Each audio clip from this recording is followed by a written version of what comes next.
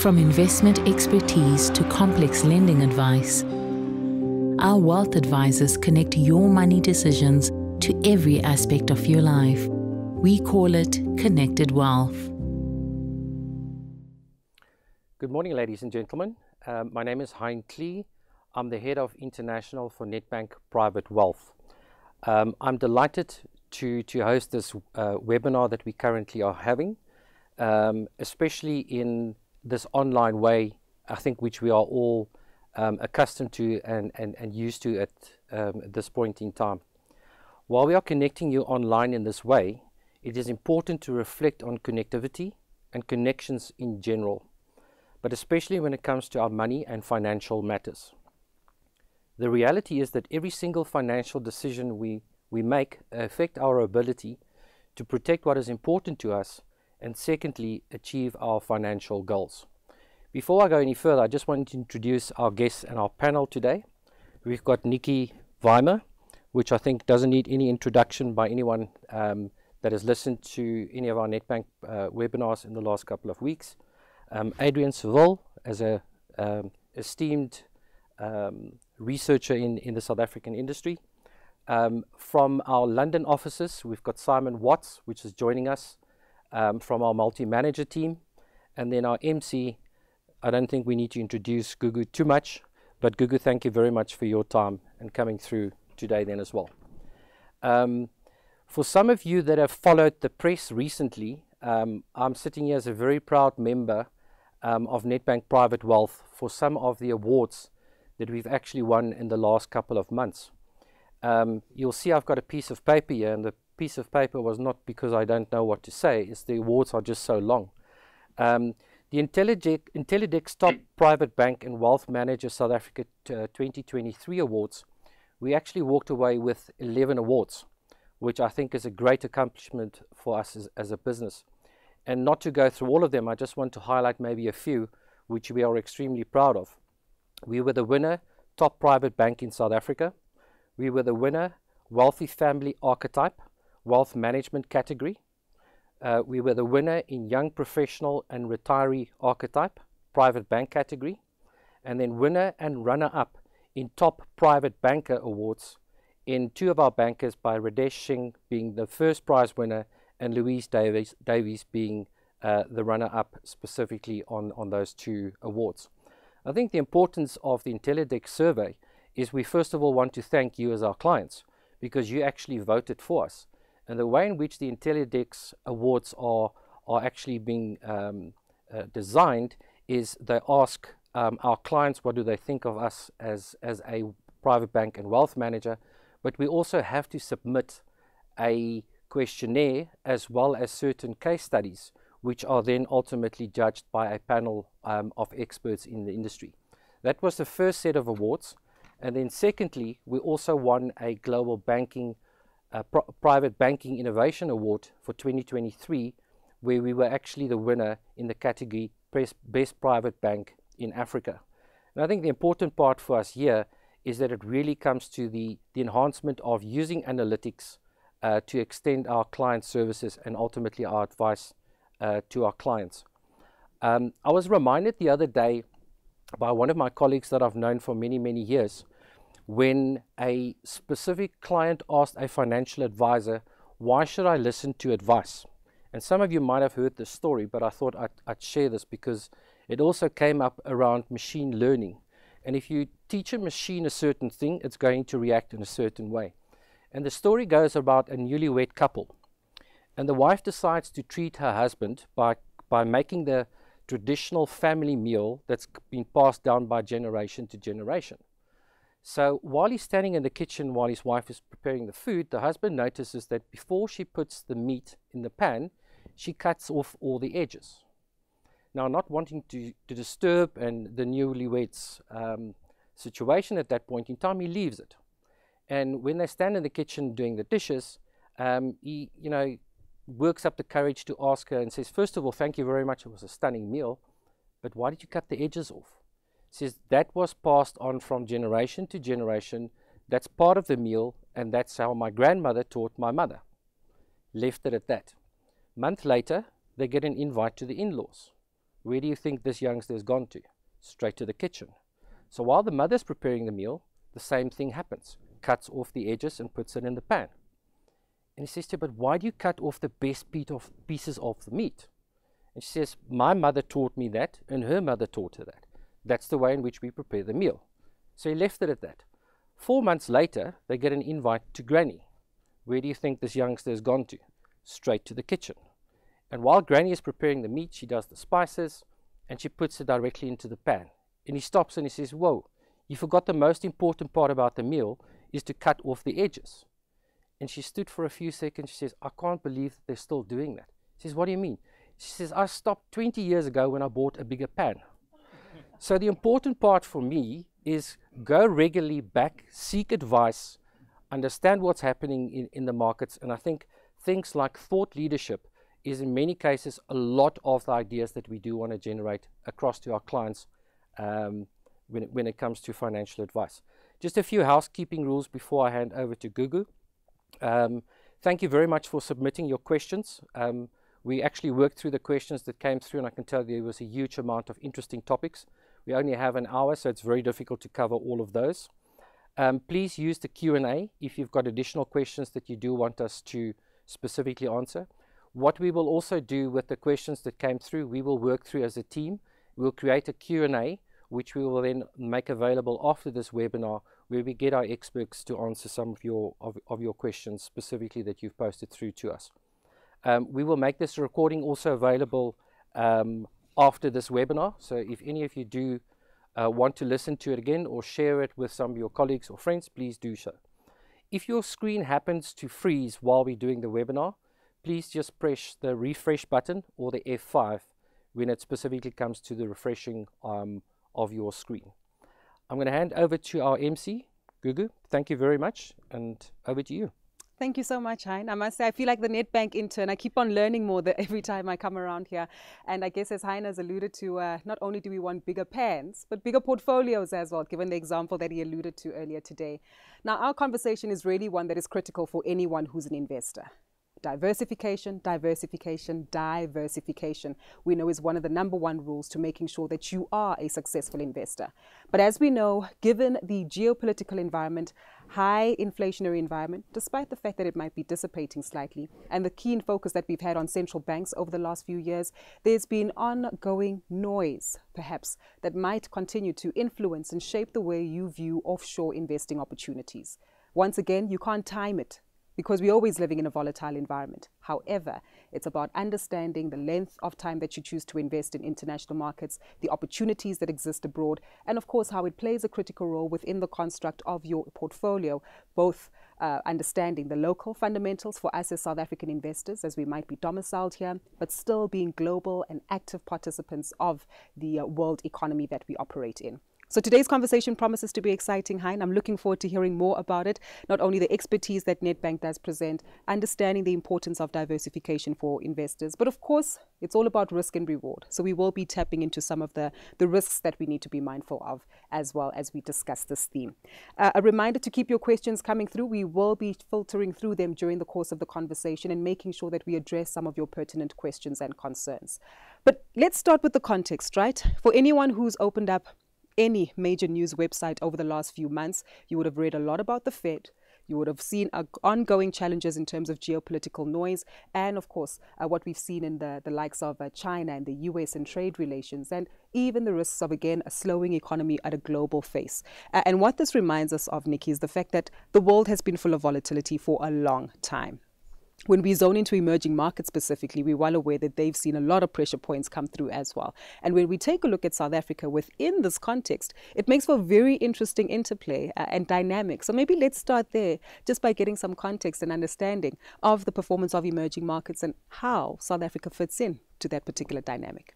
Yes, I think one of the things we've seen over the last 2.5 years, and especially since Russia invaded Ukraine and we saw a rise in oil prices and food prices the world over, and very importantly, what resulted from that, of course, was a very sharp increase, probably the most aggressive monetary policy tightening we have seen in over 4 decades, undertaken by low-risk countries. And I think this is the key here, the US and your other major advanced countries. And that has had a very big impact on emerging markets.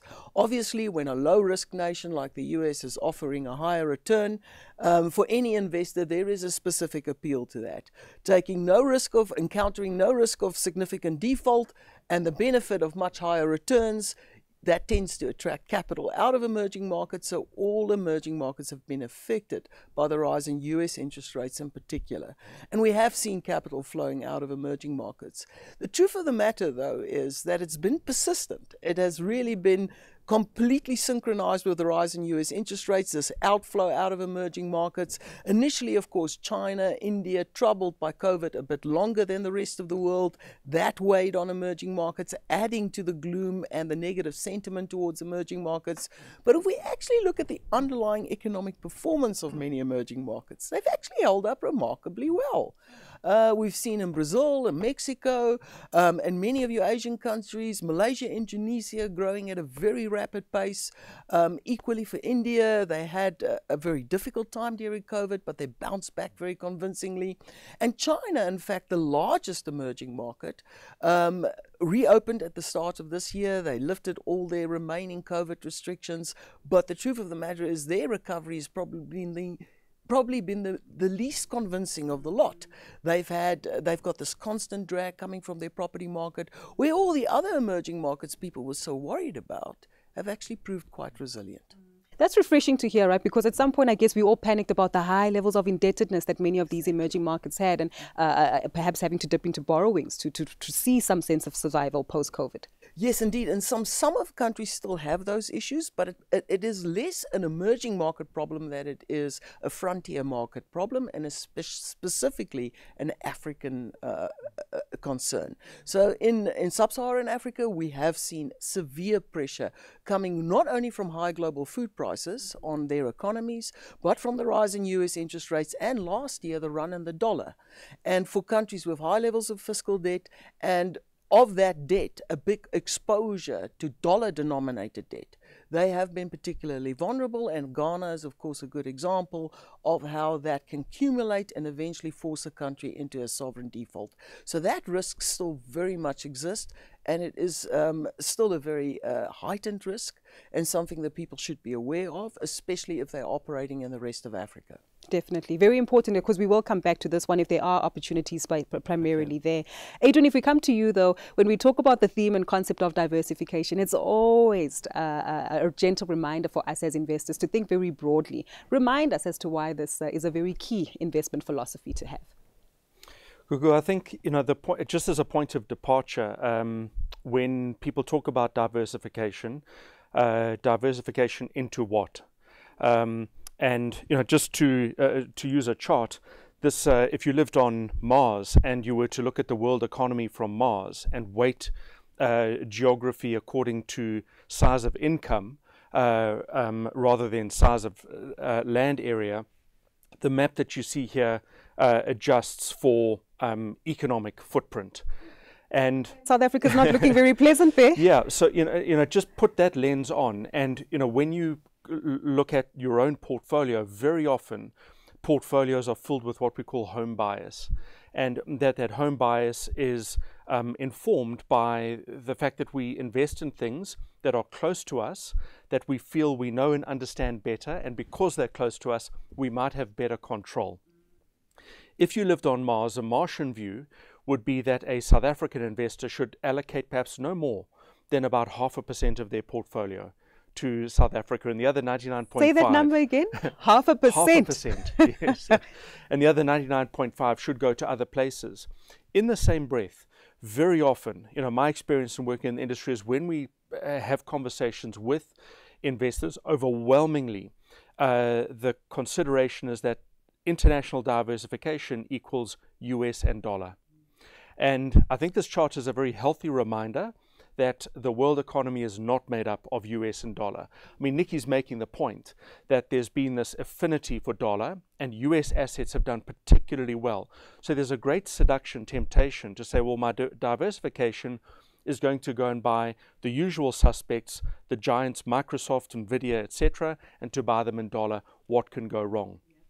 So that's just a first point about diversification, is to recognize that there is a world beyond our oceans. The second point, I'll share a slide here and worry about the colors rather than the numbers, is diversification. Necessarily, for diversification to work, it's important that what you're putting into your portfolio behaves differently than what you own.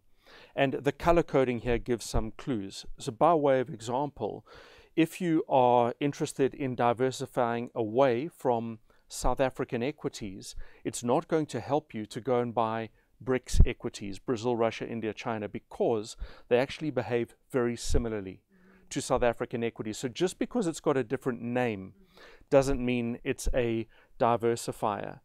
And that, I think that's a healthy reminder. And then diversification, although I'm giving the references here to equity, emphasizing that diversification is across asset classes, industries, geographies, that there are many different ways that you can inject diversification into the portfolio. And arguably, it is, I mean, some would say it's the freest lunch. I would argue that it's the only free lunch in investing, and it's the one that it is consumed least.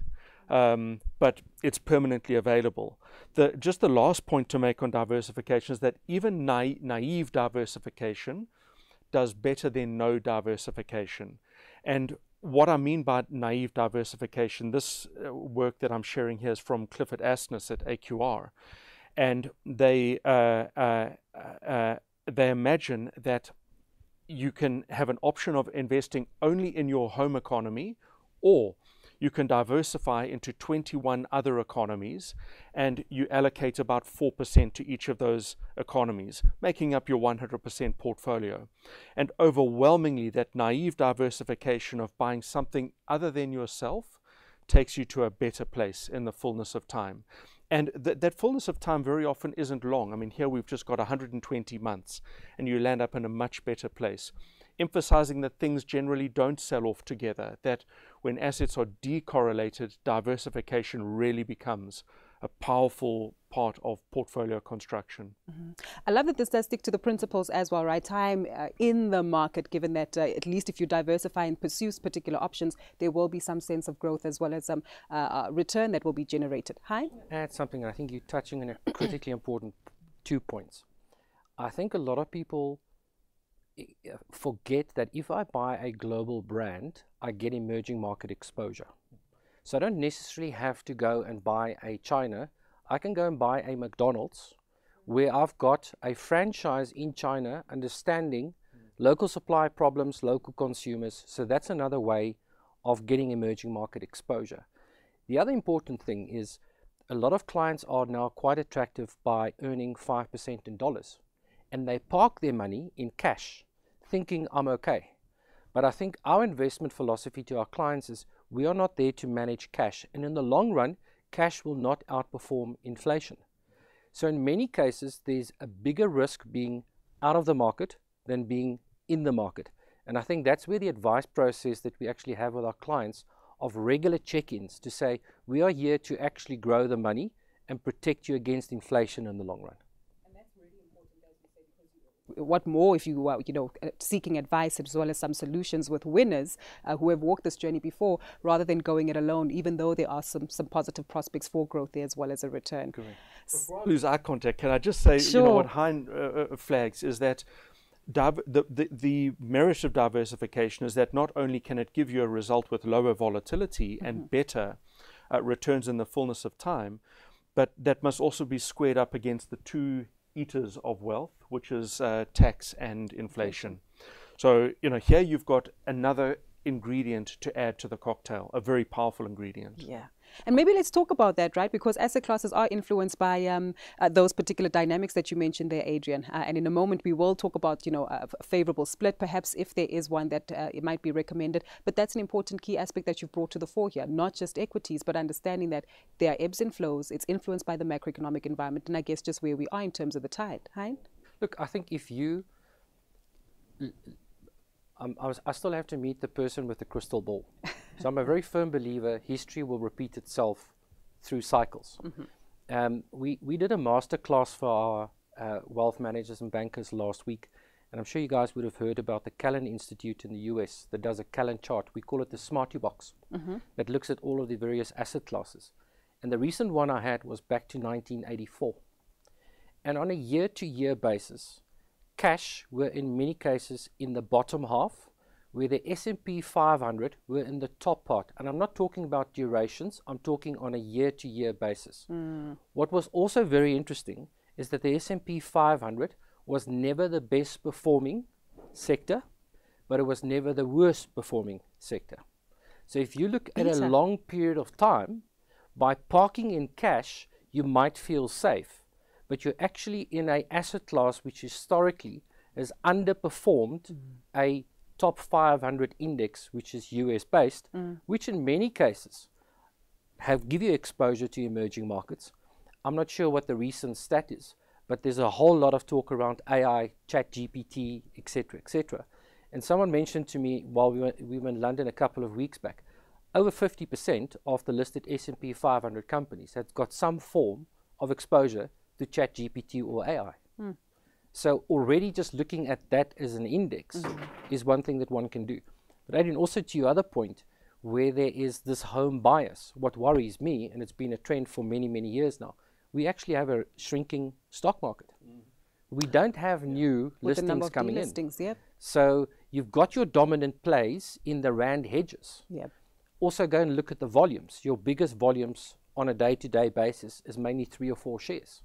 So if you take the foreigners out of it, there's not going to be actually that much trade that actually happens on the JSE. And when it comes to the price, willing buyer, willing seller, you need that momentum in the long run. Very true. And looking at the other parts of the stock market, the resource stocks, very heavy, cyclical as well in terms of the performance of commodity prices. So I guess one thing is certainly clear. Diversification is important. What it is that you're diversifying into is also critical. And as we've understood that the world is a lot bigger than the US. But the US is a market we just can't ignore. Whether or not we like it, it does play a significant role in influence in our investment decisions, the performance of the global economy, as well as opportunities for us to invest in. And perhaps, Simon, this is a good point for you to come in here. We've kept you quiet for long enough. We understand the fundamentals of offshore allocation and investment opportunities, but let's talk about the US for a minute here. And maybe you can share your perspective, not only on the opportunities that exist in this market, but the risks as well that are typically faced by the world's biggest economy.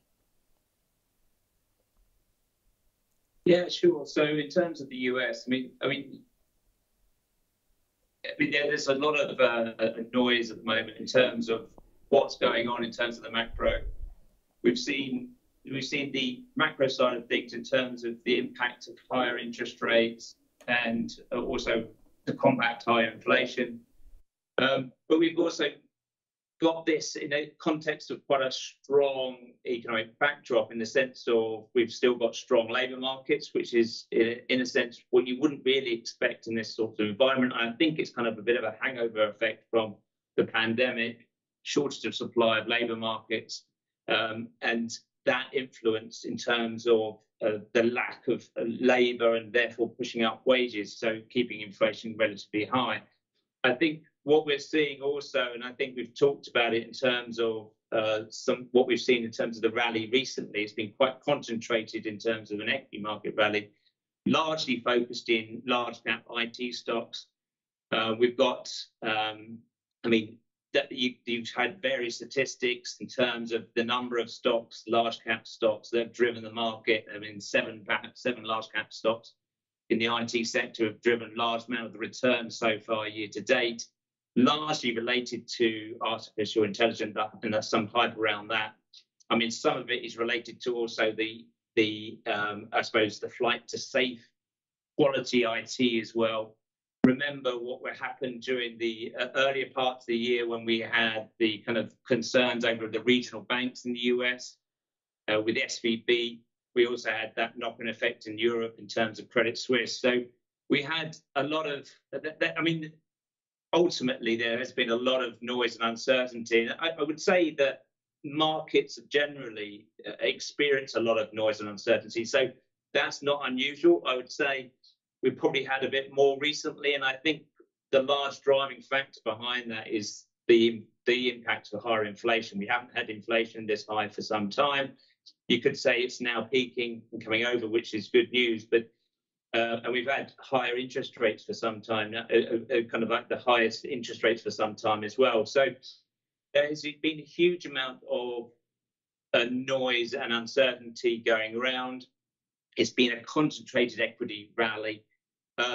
We've touched on some geopolitical events that's happened, obviously, that's been influencing the market in terms of Russia, Ukraine. You've got concerns over China. You've got China, Taiwan potentially impacting the geopolitical makeup. You've got concerns over. So there are lots of uncertainties out there in terms of not only the macro, but also the geopolitical. So I think it's quite an opportune time to talk about the benefits of diversification. And then on the next slide, the way we look through the noise and uncertainty, it's essentially three key elements I think it's really important to have.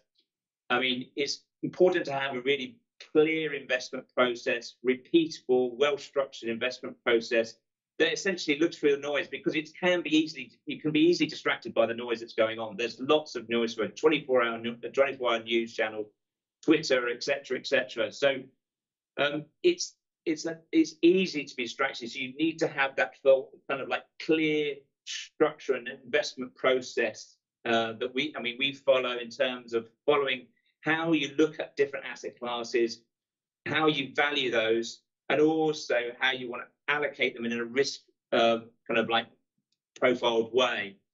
So not only is it having a clear investment process, but as we've talked about already, it's extremely important to have diversification.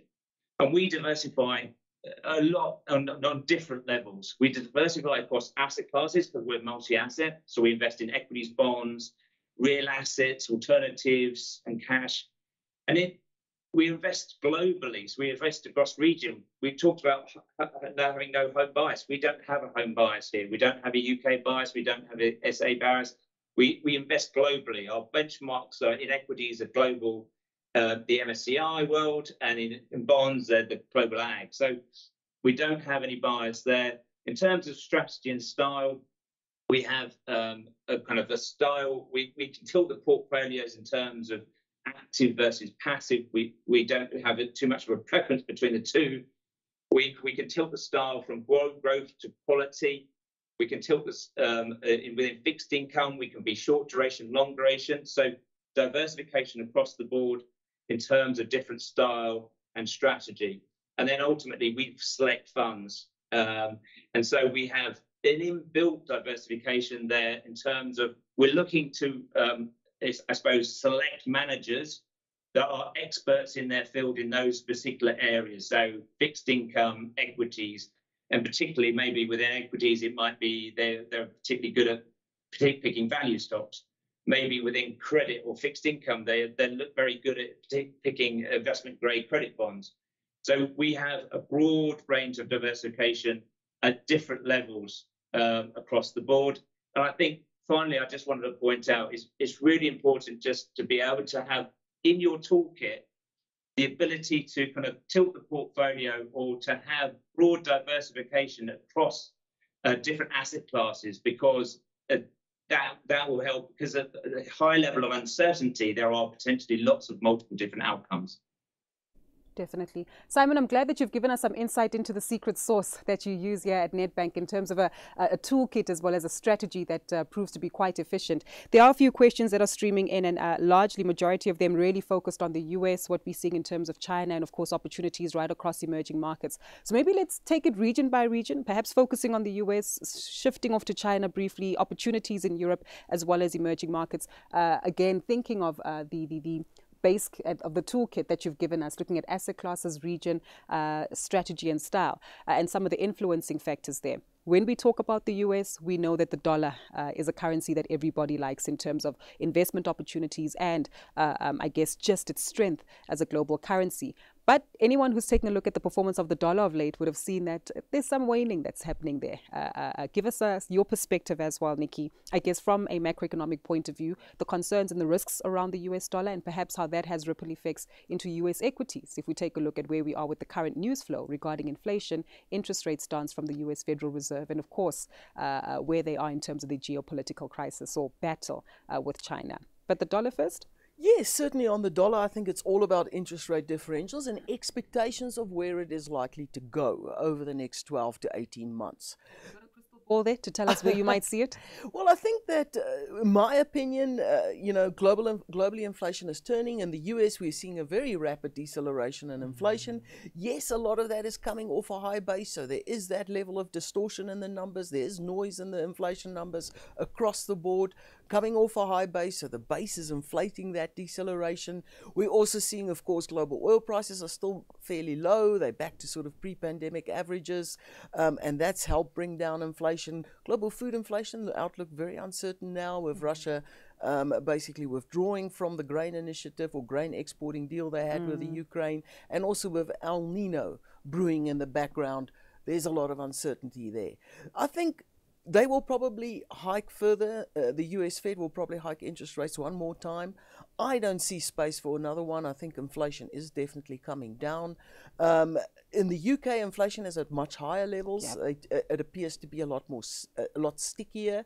I think in the UK, very similar to South Africa, there's some structural issues that relate to inefficiencies they've introduced into their own economy as a result of political decisions regarding Brexit and so forth that might be affecting the way their inflation trajectory is moving. And then in Europe also we're seeing a convincing downward trend, but of course they are very close to the dislocation caused by the war and very exposed to Russian energy sources and also to Ukrainian food supplies.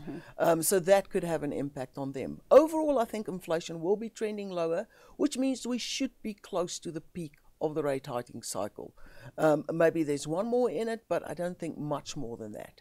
And what it's all about at the moment with the dollar weakening is that the investors are looking at the situation and they're saying, wait a minute, maybe there's one more hike. The US inflation's coming down much faster than in Europe than in the UK. Yep. And therefore US interest rates in the US should be closest to the peak. And when they start cutting, they will probably cut faster and sooner than the others. And it's that interest rate differential that is now resulting, or the expectation that it will turn against the US that is resulting in a weaker US dollar. And I think that will continue. The market's sensing that peak. They're smelling it. And they're anticipating and already looking forward to the cuts in US interest rates coming through. Got you. Yeah. What does this mean for the equities market space, though? Hein? I think, without having the crystal ball, and stats needs to remind me, and Nicky might be able to help me here, but I think the US is the only country in the world that's got all of its foreign denominated debt in dollars. So currency doesn't really matter to them. So that's one factor that we have to take into consideration. I know if you look at them on balance sheet, they are very close to being bankrupt as a company, if I can call it that way. Yeah. But I think there's two things we should never forget about the US. It's a very entrepreneurial market. Very few people actually want to work for a company. They want to start their own. And I think that is driven through in consumer spending. So that's another factor that we specifically have to look at. And I'll never forget when I was at university, through textbooks, the professor used to remind us, once in your lifetime, you'll be where an economy is at full employment or more. And I think that's where we are in the US right now. There's actually more vacancies than people that are actually working. So if you take those factors into consideration, being trained and educated as an economist, we sometimes at macro level are very negative. But it's at that stage where you actually go to fund selection, stock selection, etc., where a lot of the opportunity sets are sitting specifically at this point in time. I don't know if some of you saw this morning there was an announcement of a luxury brand that's coming in to sponsor, I think it's either the football or something of this nature. So it's the first time a luxury brand is actually coming in as a major sponsor. Now the question is, have any of you been in London with the Chinese standing buying luxury goods? The queues are very, very long. So I think there's still a lot of wealth The other thing that I also saw last week, since 1984, it's the first time where both inflows into bond funds and ETFs and equity funds or mutual funds and ETFs are negative. So remember, there's a huge amount of cash right now parked on the side, and I think a lot of consumers and investors are waiting for, are we getting that dip? Yep. And are we seeing a recovery? Are we going into a soft landing? Are we actually seeing a recession?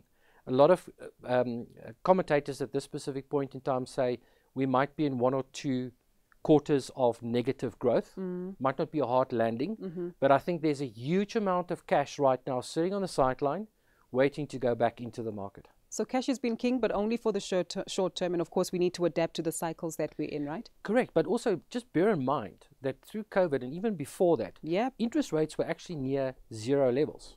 In some cases in Europe, you were paying the bank to hold cash. That's true. So you've gone from 0 to 5 in a space of a year.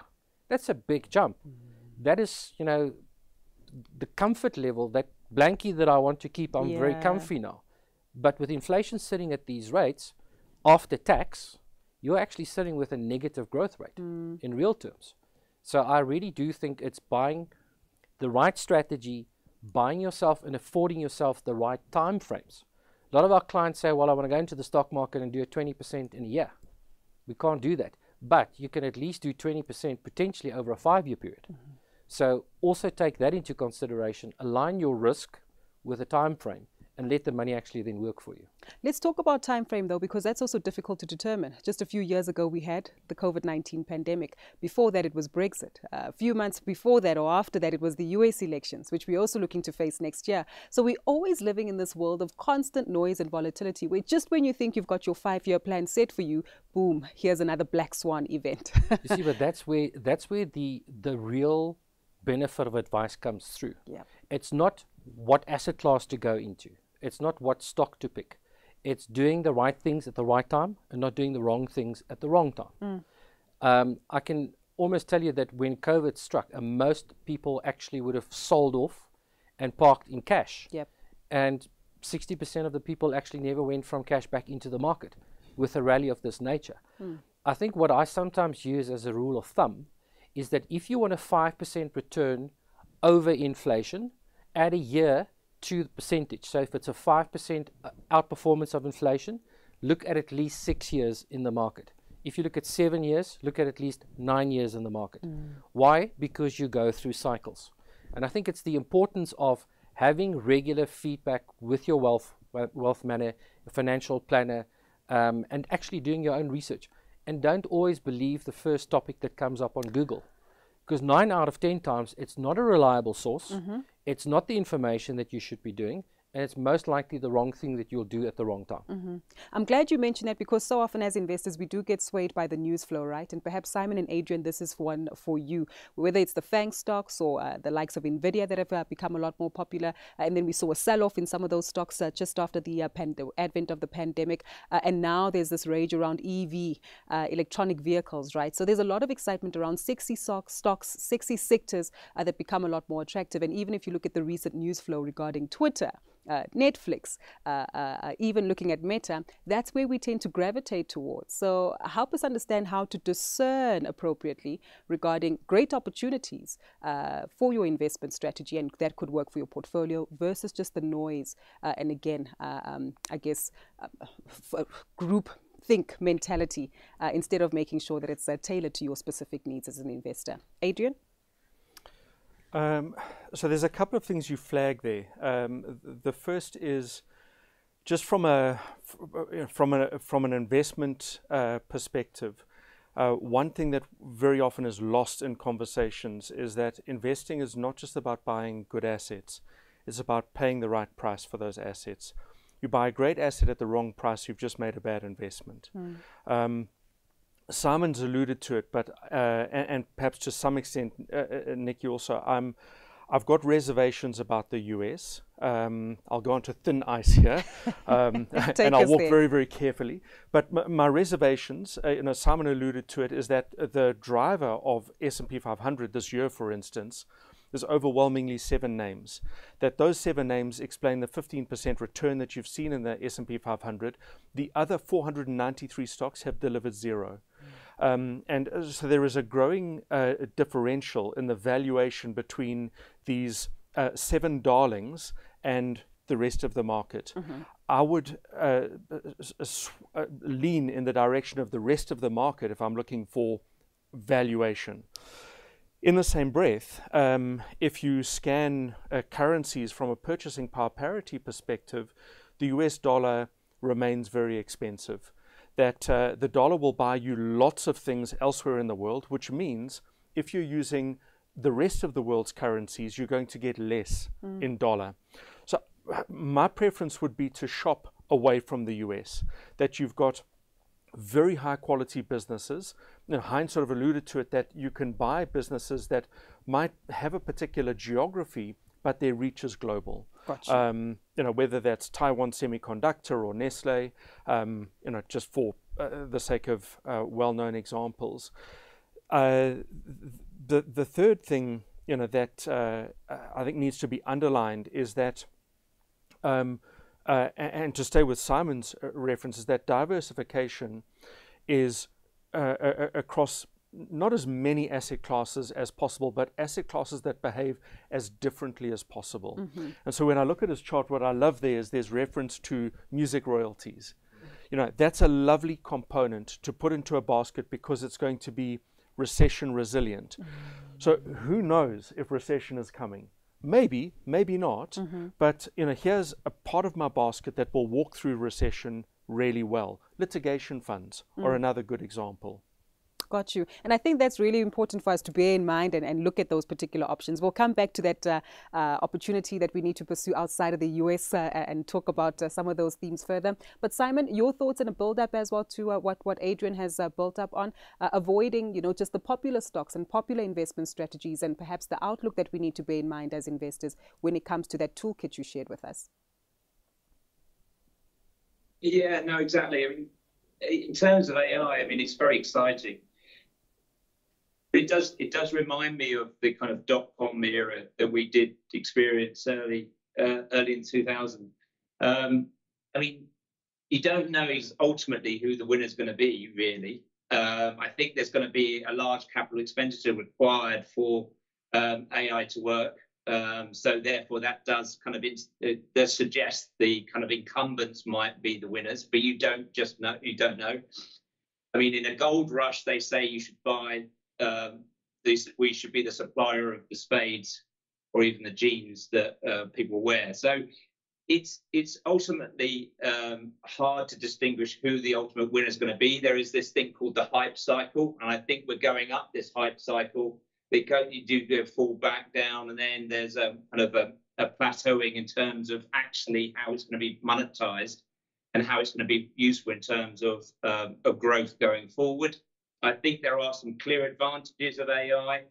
The winners and losers, it's hard to be distinguished by. I think it's a very good point that made by the panel in terms of valuations. You've got to be cognizant of valuations for future returns. Lots of these stocks have priced in a huge amount in terms of expected future returns. So be careful in terms of that. I think our focus in terms of this area is we've been biasing the portfolio towards more quality stocks.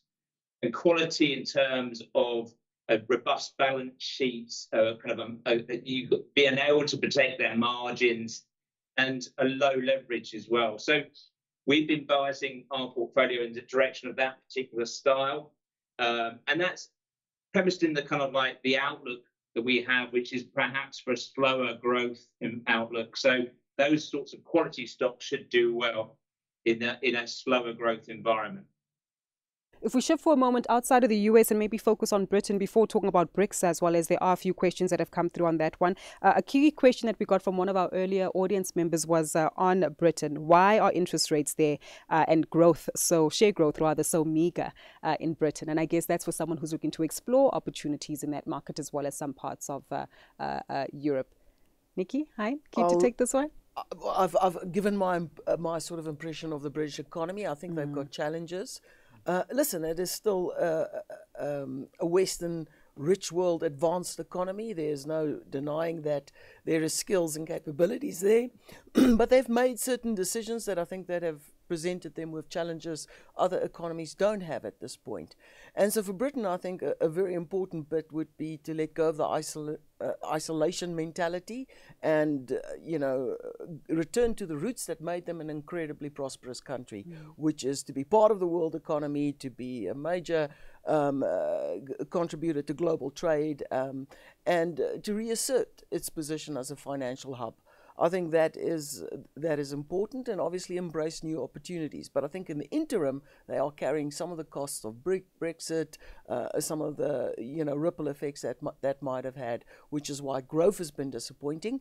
And interest rates, well, if you've got inefficiencies and you've got rising global oil prices and food prices, and all of those sorts of things, and you've got the nature of the post-pandemic recovery, which was driven by demand for goods, and you've got inflation all over the place and throughout the world, then if you've got inefficiencies, that amplifies your inflationary experience, and that contributes to higher interest rates, which of course squeezes consumers.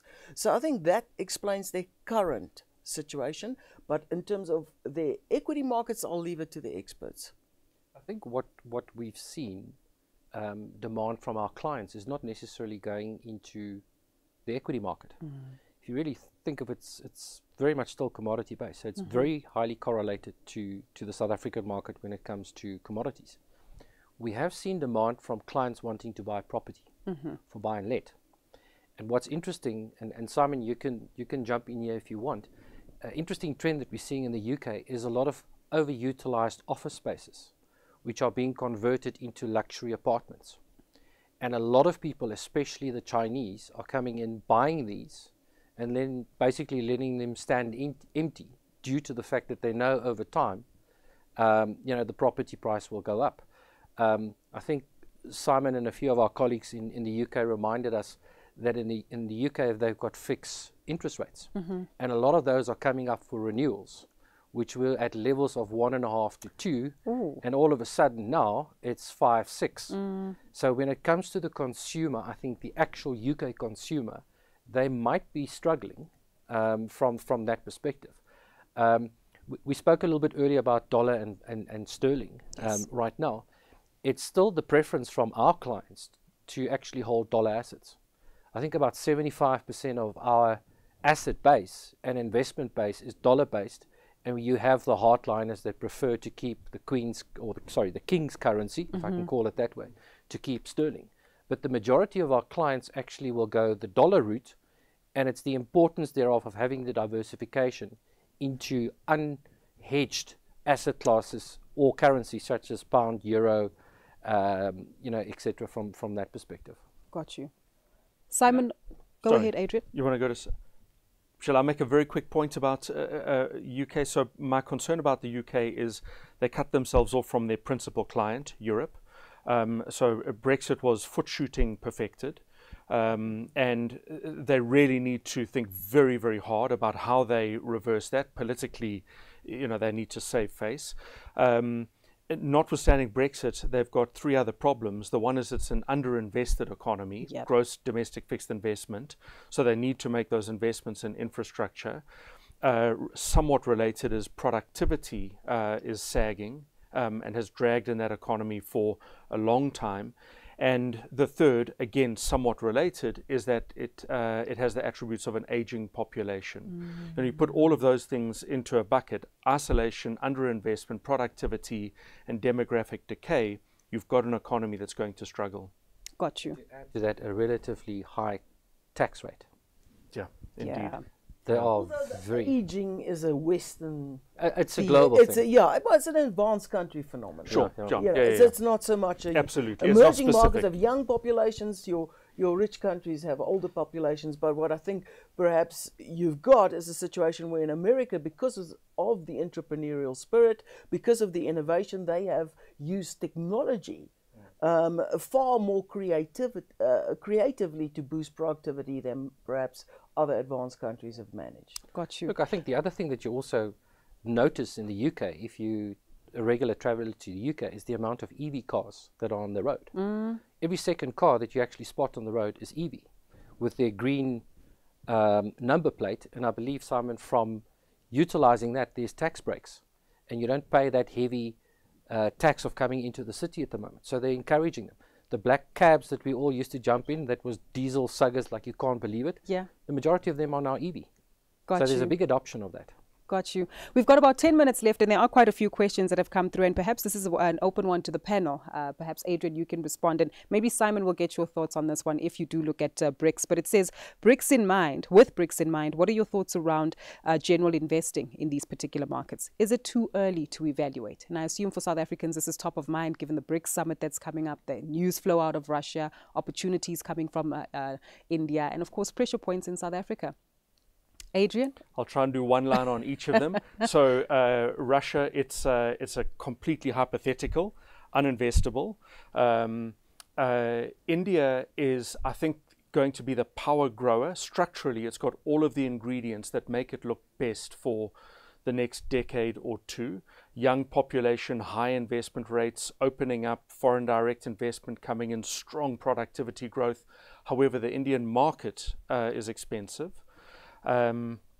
China is really going to do, I think, global chest beating, and has overtaken the US in terms of purchasing power parity adjusted economy. Sure. Increasingly innovative. The real drag for China is their aging population. So, you know, Nicky says most advanced economies have aging populations. China is one of the very few emerging economies that has an aging population. They're going to have the to one-child policy. Yeah, you know, Yes. so they're going to have to wrestle that. They've also overinvested. So just as the UK is underinvested, China has overinvested. But what I wouldn't take away from them is their evolution into high innovation industries, and valuations in China look attractive. Brazil, you're buying South Africa. You did one line on all of them except for China. So we know you're quite bullish on it quite clearly. An interesting one that we got from Rod as well. Simon, I'll throw this to you first and then see if there's a response here in studio. Is there risk that the US dollar will be withdrawn and replaced by cryptocurrency? We expected this one to come up. Your thoughts, Simon? We thought the cryptocurrency question would come up. So in terms of, short answer would be no. I mean, in terms of our thoughts on cryptocurrency, I mean, we see it purely as a speculative asset. Well, effectively an instrument, let's just say, not even an asset class. So, I mean, if it's obviously very volatile, it's not regulated, and I think there's a threat that it's going to be regulated. People are focused on it because they think it's going to be basically only direction is going up because of limited supply. But then my response to that is there's many different types of cryptocurrency. So why do we favour one over the other? I think there's going to be increasing regulation. If popularity increases, the governments are going to regulate them out of existence. And I think that there's no store of value given the volatility. You can't really use them to kind of exchange for goods and services. So you might be getting the impression I'm not really a fan of cryptocurrency. But yeah, so I would say the US dollar, if we focus on the US dollar, it's seen as, I mean, obviously the currency, the safe haven currency of the world. It dominates the large markets in terms of the amount of assets that are priced in dollars. So you've got probably over 60% of the world equity markets dominated in US. You've got more than that in terms of fixed income. So I would say there's a long way to go, and I would be very skeptical if anything like that happened. Got you. Hein, a question that I'd like to bring to you. I'm noting that a lot of our questions are from retirees or individuals who are very close to their retirement age and obviously quite cautious about the kind of annuity that they might select, whether it's guaranteed or a living annuity, the investment options that might still be available to them, and I guess just their risk profiles, right, given their appetite. And one particular question that we have from Piet Jansen van Rensburg asks, why does common wisdom teach that when you retire, you need to park your money in cash? Maybe let's tackle that and also understand how we should be considering it now, given the waves of volatility and change and opportunities that still exist for those close to retirement. I don't know if that question was directed to me because I was an asset consultant before I joined Nedbank, but I fully agree. Sure. In actual fact, we are going into an age where people are living longer. Yep. So the biggest problem you can have is to de-risk before you retire and then to de-risk totally while you are retired. So I'm of the opinion you should actually be more aggressive. You can actually, and in many cases, what we consulted to, the previous role I had, when we consulted to medical schemes, we applied the same kind of asset liability modeling to an annuity than what you would do with a medical scheme. So medical scheme money comes in from contributions, claims are paid out, and you've got this reserve to actually fund you over time. So in many cases, what we found is that a portion of your potential retirement money can go into cash for a year or two to actually meet your liquidity requirements. But the rest of that should actually be sitting in at least a balanced portfolio. And it's work that our head of investments actually did for us to say, what is the drawdown rate that I can afford from an average balance fund? And history has showed us that if you keep the balance fund, and we just took the average, you can comfortably withdraw 7% per year without eating into capital. So the problem that you have, added on top of that, which a lot of people don't realize, is your inflation rate when you retire change. It shifts from general inflation to medical inflation. That's another 2% above. Well, people say it's 2, I think it's more than 4. So your capital actually needs to work harder while you are in retirement than when you are not retired. And it's hopefully some advice that we're putting into the younger generation. The sooner you start saving to build up that nest egg before you retire, don't expect to go to your financial advisor a week before you retire and say, I need to draw down 20% a year, make your magic work. It's not going to work. Yeah. But I think the important part here is I'm of the firm belief that you shouldn't go conservative. I think there was a joke in the US to say the best time to buy an annuity is 5 years before you retire, because the company that you actually are buying it from is de-risking the portfolio already before you start drawdowns.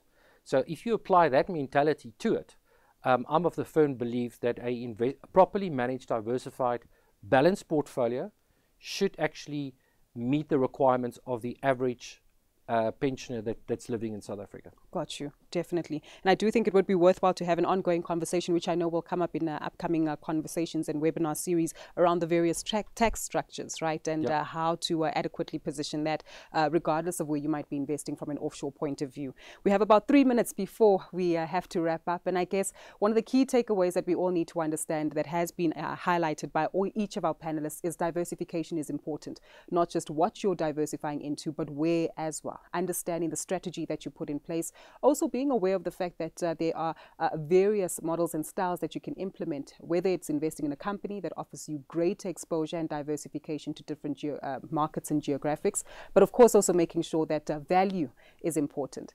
Buying a great investment at a huge or significant cost is not necessarily the best investment decision that one will take. But now that we've got some of these nuggets in place, and I guess many of us are reflecting on where we are on our personal investment journeys, some a lot more mature than others and having had exposure to the market for a while, and others perhaps still re-evaluating how they need to understand the construct, the risk and the rewards and the opportunities that certainly do exist. Give us one key takeaway from each of you before we do wrap up and hand over to Hein. Simon, I think I'd like to start off with you. Often South Africans are very skeptical and don't always see the world beyond our borders as well as the US, but perhaps you can enlighten us on, one key takeaway that we need to be mindful of when it comes to our offshore allocation going forward. In 30 seconds. So in terms of, my personal takeaway would be invest obviously for the long term. If you can, invest over time. So invest gradually, and you get that magic of compounding over time.